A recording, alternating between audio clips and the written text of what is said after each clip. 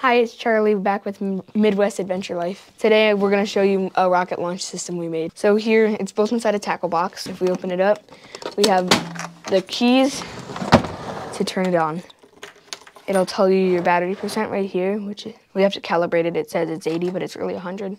The electronics that we wired, and then this is the main switch. So our tiny Estes rockets, they only require like 6.3, 6.4 volts. This big rocket here requires 12 volts. We wanted one launch system to launch both of the rockets. We don't want two different ones. This right here, so we can adjust it from 7 volts that the Estes requires to the 12 that the big rocket requires. If you were to launch a rocket, first you'd want to turn on the key, and then you would grab your cable from up here, and then the cable plug in right here, just like that.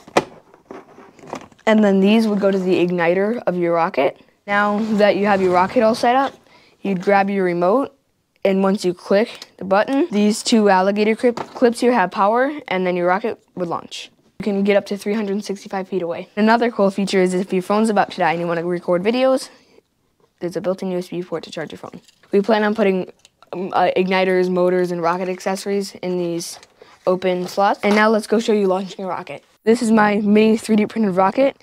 I'll link the STL files down below if you have a 3D printer and you'd like to print it. And now I'm going to connect our wires. See here, it does not matter what one goes where, we're just creating a short circuit. And you do not want these to touch. Just like that. Plug it right in. So now we're going to get our key out, turn it on.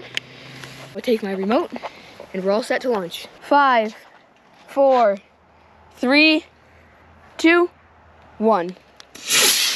That's how it's done. Make sure to like and subscribe.